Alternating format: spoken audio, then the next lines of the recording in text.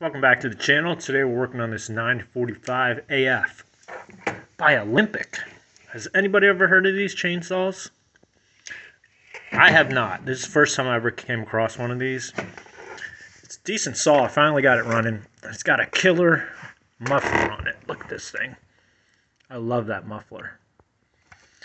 Anyway, so what I did, I put a new fuel line in. It was totally gone. And a fuel filter, but I wanted to make a video for you guys because I ended up taking the handle off of this, and I'm pretty sure you don't have to, and the handle was a big pain in the butt. So I want to show you how it goes back together if you do take it apart and you don't take pictures, because I looked everywhere online. I couldn't find videos on this saw. I couldn't find too much information. And even in like the forums and stuff, I couldn't find anything. So I'm going to take the top cover off. I'm going to take the handle off. So if you guys do this, or if you ever encounter it, you'll know how to put it back together. And yeah, that's about it. It's pretty straightforward. It's got one here on the top, flathead obviously, holding it in. And you pop it up, but what makes it difficult is the on-off switch here. So you have to maneuver it around that while lifting it up. And I think taking it off is a little bit easier than putting it back on. You got to have everything lined up just perfectly to slide it on and line everything up. So keep in mind that's a little bit of an issue. Like on the Steel and Huskies, it's a little easier to take the cover off. This one's a little more difficult. With two hands, I grabbed it, pulled up a little bit and back. Once we get it around, there we go. You can see it's clean inside. I should have showed you before. It was kind of dirty, but not too bad. So like on older Steels, we have two flatheads here to take off the air filter.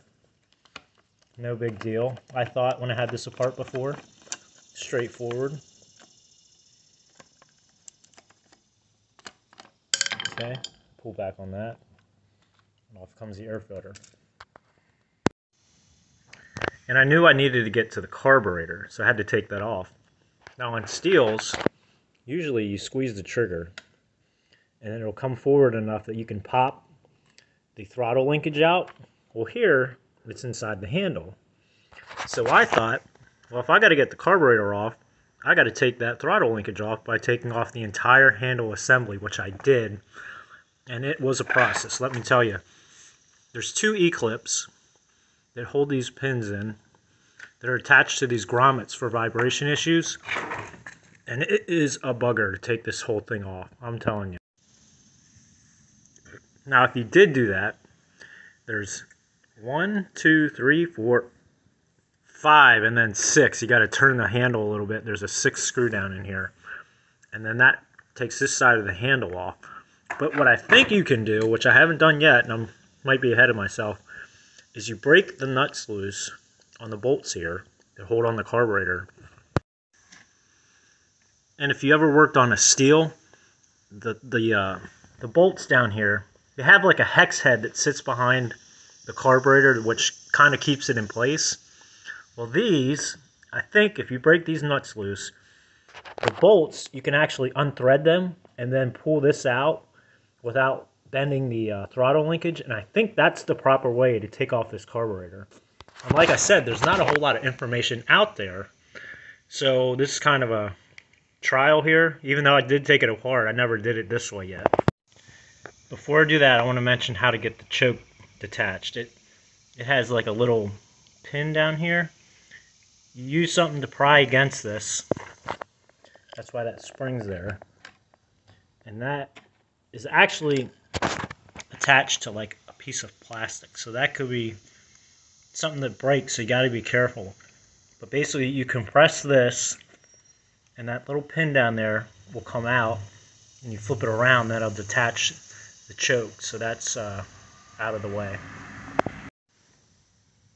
Okay, so what I did is I compressed it and then turned it up, and that freed it. Now we can break these two nuts loose with an 8mm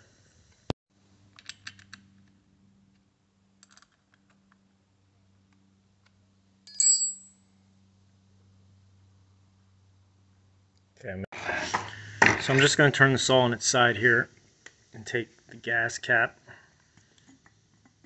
open that up to relieve any pressure. So when I take the fuel line off here, it shouldn't spray out a bunch of fuel. And you want to do that before you take these bolts out the whole way. It'll be a little easier to do. And then we'll test back these bolts out the whole way and pull those out. Okay, that's off. Need to pull the bolts out. And you notice there's a little gasket here.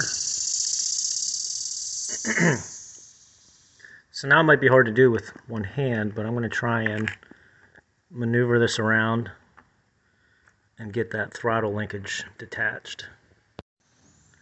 So I have it tilted to the left, well, tilted this way, and it looks like, and if I had two hands on it, it might be a little easier, but now you can see I can kind of work it around, and I think I'll be able to get that linkage apart without taking off the handle. But we're going to take the handle apart. I just wanted to show you guys, if you did have to get to the carburetor, that this method should work without taking the handle off. And it did come right off. Here's a look at the carb, the Tillotson. Looking for any other markings on it that might, what's that say? HK40A 342. In case you were looking for parts, that's probably what you'd need to know. So quick little update, I got 5 screws out. 1, 2, 3, 4. One that sits down here makes 5. I took the 2 E-clips out. And just remember, when you take those out, be very careful because those could go flying. My next step is to push these 2 pins through. And then I'm going to tilt the handle back, and there's a 6 screw right there that we'll have to take off. And this last one's really tight. You got to just get it to where you can get a Phillips head in there and take it out. Okay, I got the last screw out. Here's the next issue. These rubber grommets are in here so tight. That's a real pain in the butt. Getting it out and especially putting it back in. So just be mindful of that. Once I get this grommet out, I'll be able to pull this left side of the handle out. Okay, grommets are out. UPS driver going by.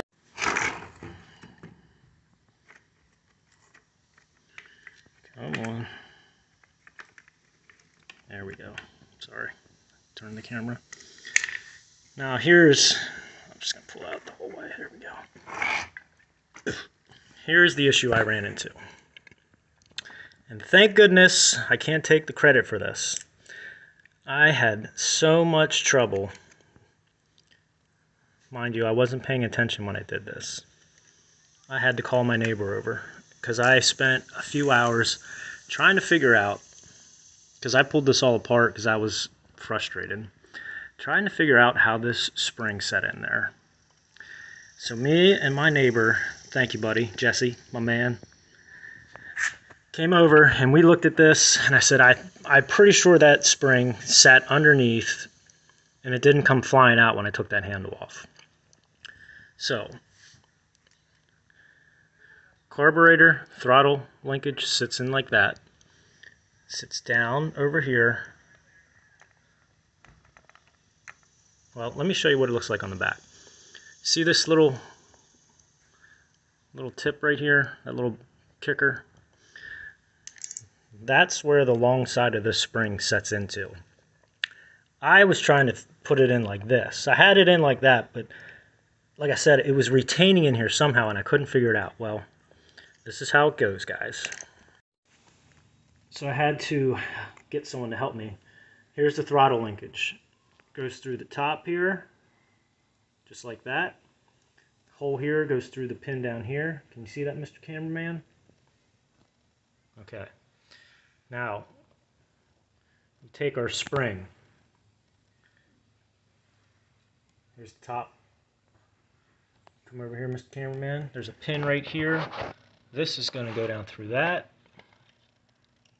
This goes behind the back of that and sits down in that little notch I told you about. And the center of that spring goes down over this little pin down here. And then we take this sits on that pin. Get that all lined up. Comes down like this, sits inside like that. And you have to keep tension on it with your thumb while grabbing the left piece of the handle and slipping that all down together, like how we pulled it off. So it takes a lot of work to get that back together, but that's what I wanted to show you guys, because I lost a lot of time trying to figure out how this spring went back in there because I wasn't paying attention and took it apart too quick.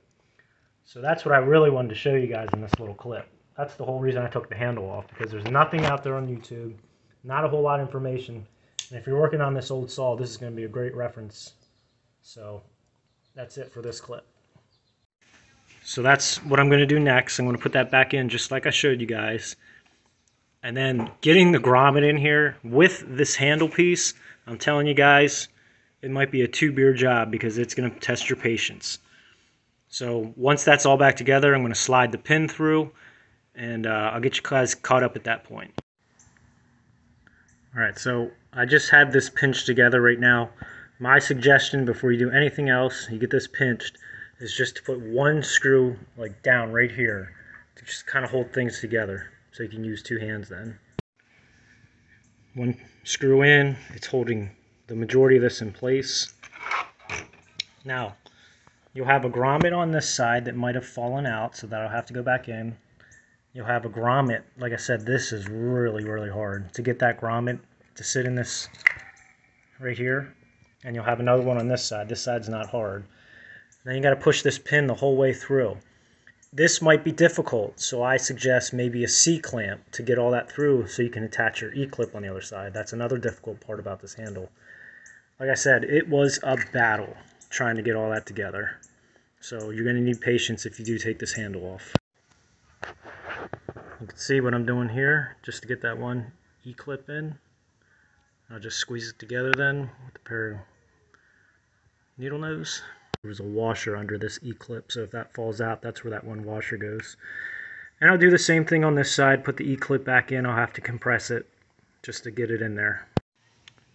Just another quick clip. What I did, compressed it, kept it off the center pin just enough, but I could squeeze on the other side to pull that pin through, attach the E-clip. I can go ahead and put the rest of my screws in, and then we'll reinstall the carburetor and the other parts. Alright, so the first thing I'm going to do is attach my throttle linkage into this hole little here, rotate it around so it fits properly, and then we'll stick our bolts back on either side and attach that back. And that wasn't too bad. You just got to get it in the right position by tilting the carburetor and putting the throttle linkage up in there. So I got it where it needed to be. I ran my fuel line up, that's attached. From here, we'll tighten these. Remember that gasket's on there. We'll tighten these, we'll find the holes, tighten the bolts back down, and then once it's snug, we'll tighten the nuts with our 8mm wrench. Alright, I got tired of bending down, so I moved it up here. But let's make sure we got everything back correctly. We got our 2 bolts in, they're snug. Before I cinch it down, cinch the nuts down, I want to make sure that I got my choke back in the notch and it's lined up properly, so when I twist it up, it's choked. Okay, so the choke's right. Got the fuel line attached. We're going to check our throttle. Okay, throttle works. Push this down, make sure that works. So that's locked, squeeze the trigger. Okay, so everything is working properly. Tighten the 2 nuts down, reattach the air filter, put the housing back on the top. Hopefully this has enough fuel in it that we can start it up and you guys can hear it. And I'm not being super aggressive, I'm just getting them snug. Snug, okay. Pop our air filter back on, tighten that down. Like I said, we'll do the rest of this and then start it up. Alright, so we're going to set it to the on position, squeeze the trigger, press this down so it locks, turn it to our choke, pull it till it pops. Little pop there.